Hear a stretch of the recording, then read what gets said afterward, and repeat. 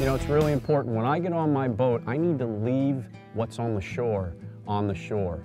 It's really difficult for me to concentrate and focus on the task at hand, which is getting a little bass to eat my artificial lure.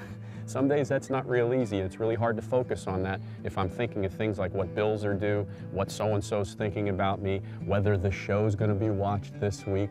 Those things need to stay on the shore when I'm on the boat.